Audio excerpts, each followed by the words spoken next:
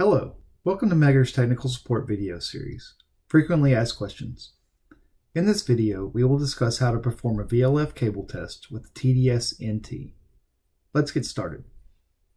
The high voltage lead is connected to the center conductor of the cable under test, and the return will be attached to the cable concentric neutral connection.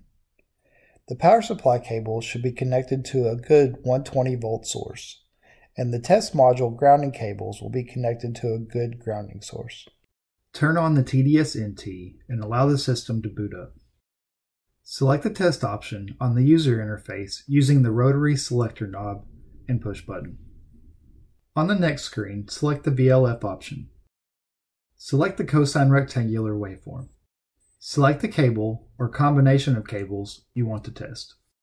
Select the option to set the test voltage. Set the test voltage to use for the test. Next, you will select the option to set the frequency for the VLF test.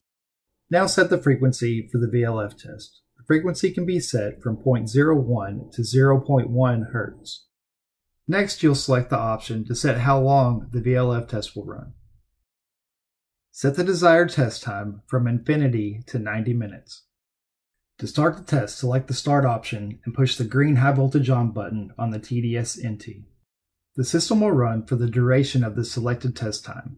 The instrument will provide the resistance, capacitance, and leakage current of the cable being tested.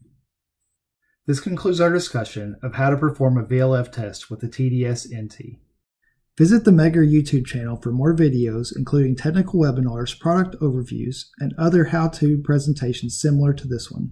Contact us for questions or more information about this topic, or for any support you may need for your electrical testing.